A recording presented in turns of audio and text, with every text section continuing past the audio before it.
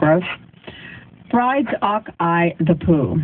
A fuming bride decked her kilt-wearing hubby when he sat on her knee at the reception and left a skid mark on her wedding dress.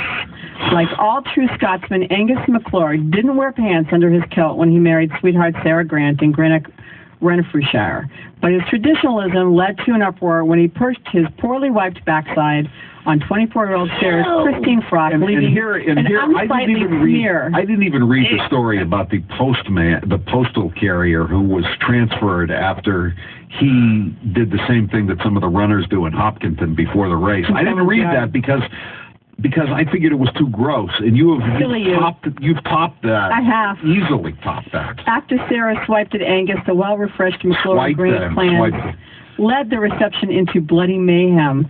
A police source said, "I've been a police officer for nearly 20 years, and I've seen a lot of wedding parties turn nasty, but this was something else." In total, 7 people were arrested in the grounds of wedding venue.